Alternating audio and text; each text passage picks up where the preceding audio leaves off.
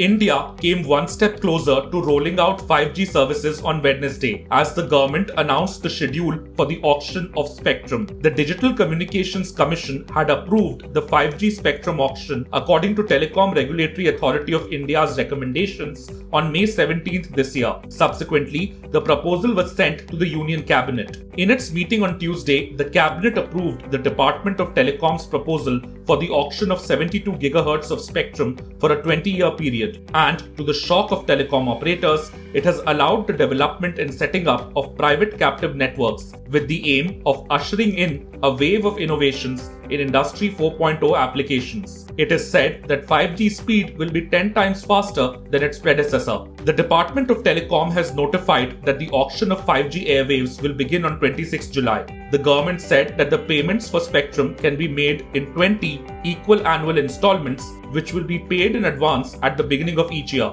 The government said that this is expected to significantly ease cash flow requirements and lower the cost of doing business in the sector. The bidders will also be given the option to surrender the spectrum after 10 years with no future liabilities with respect to balance installments. In what appears to be a setback for telcos, the Notice Inviting Application, or NIA, issued on Wednesday showed that the Cabinet has left the reserve price of 5G airwaves unchanged. In May, the Digital Communications Commission had approved the auction of 5G airwaves. Mobile service providers had asked for a 90% cut in the base price. However, accepting the suggestion of the Telecom Regulatory Authority of India, it only recommended a 36% reduction. However, there was one piece of good news for telcos. Prashant Singhal, the EY Global TMT Emerging Markets leader, said that one of the key highlights of the 2022 Spectrum Auction NIA was abolishing the Spectrum Usage Charges, or SUC, for this auction.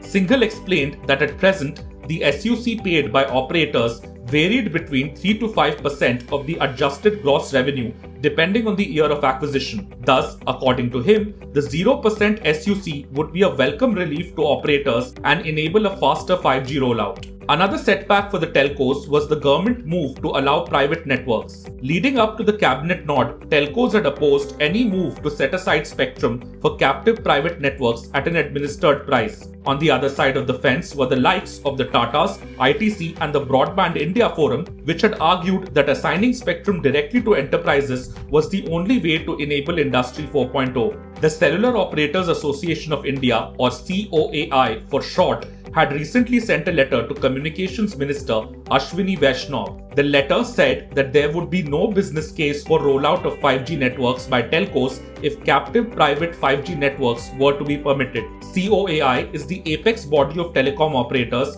with Reliance Jio, Bharti Airtel and Vodafone Idea as its key members. The COAI letter also said that in regions where 5G had been rolled out, there had hardly been any gains in revenue from the retail segment.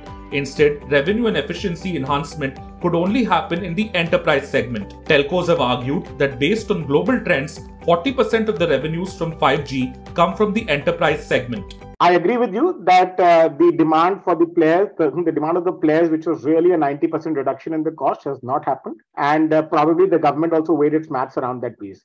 But to offset that, I think the government has done a couple of things. One is they've said that you can actually pay it over the next 20 years. At the beginning of the year. So I think from that perspective, the cash flows significantly get adjusted for the operators, which has obviously been a sore throat for all of them. Number two, the government is also giving a leeway that you can actually surrender the spectrum after 10 years without any penalty. So two things which will definitely help the operators to manage their cash flows.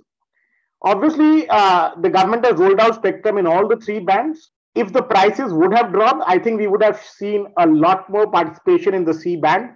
But I think now what's going to happen is that the operators are going to weigh their strategies in terms of the C band, whether it's going to be metros, whether it's going to be A cities. I think that's where they'll probably pick up the spectrum earlier and then look at how the auctions go for picking up spectrum in the larger domain of things. But I think very bullish on this. All the operators, all the three operators will pick up spectrum in this forthcoming auctions. So I think, 90% reduction in the auction price or the base price was, I think, too much to ask for. I agree with you that the auctions will be slightly muted. More so because the business cases globally haven't come up so strongly. Even if the operator, even if the DOT finally decides to give away spectrum to private networks administratively, I think one of the critical reasons for that is that the government wants to keep a step ahead in terms of building up the use cases on Industry 4.0, whether it is in terms of healthcare, whether it is in terms of education, whether it is in terms of automotive space, etc. So I think the government also wants to kind of project to the world that we are a step ahead when it comes to really building up a lot of use cases, and that could really get pushed if you actually give an allocation administratively. So I think in both ways, I don't think it's going to have any impact really on the auctions, because if it is going to get done administratively, the operators will bid keeping that in mind. And I don't think there's an overlap between what the operators want to do and what the private networks want to do.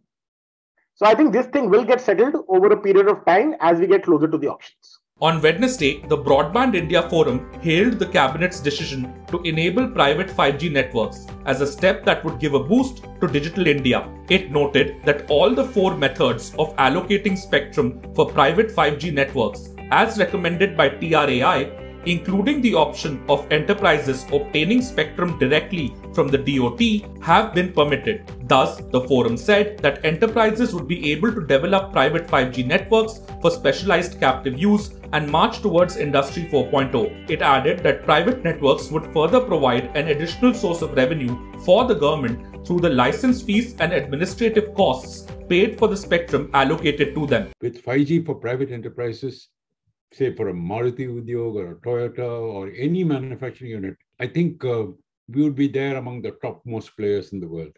So that's very, very important. But we should go beyond manufacturing. 5G private enterprises will embrace other areas like logistics hubs. For example, the efficiency of our transportation, the efficiency of our seaports. For example, seaports, we have done our modeling by a projection on the JNPT, which is our largest seaport. If we had 5G network, we could have an improvement in the return on investment by 138%. That is humongous. Similarly, if you do the same for Chennai PT, you will again get about 70-80% improvement in return on efficiency. So these are all very easily realizable, whether it is seaport or airport. For example, apply 5G network in a Bombay airport or a Delhi airport would be giving tremendous advantages, and you will probably attract all regional traffic to come to these hubs instead of other hubs.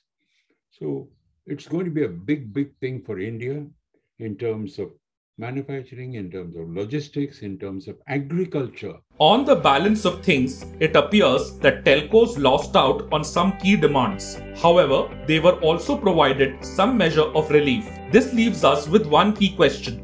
Will the telcos reassess their previous stand that captive private networks would do away with their business case for 5G? If you liked this video, share it and subscribe to Business Standard. For more news, views and insights, log on to www.business-standard.com. Do also follow us on YouTube, Twitter, Facebook, Instagram, Telegram and LinkedIn. सब अच्छी दिख रही हैं यार, कौन सी खरीदूं? ये तो वही बात हुई, 4000 शेयर्स लिस्टेड है, कौन सा लूं? वो तो सबसे आसान है। तुझे 5 पैसा नहीं पता? अब तो सबको पता है। 5 पैसा पर है 4000 स्टॉक्स की रिसर्च, टेक्निकल टूल्स और इन्वेस्टमेंट आइडियाज। डाउनलोड 5 पैसा नाउ। अब तो सबको पता है, investing made easy and rewarding with 5 paisa. Investments in securities market are subject to market risks. Read all the related documents carefully before investing.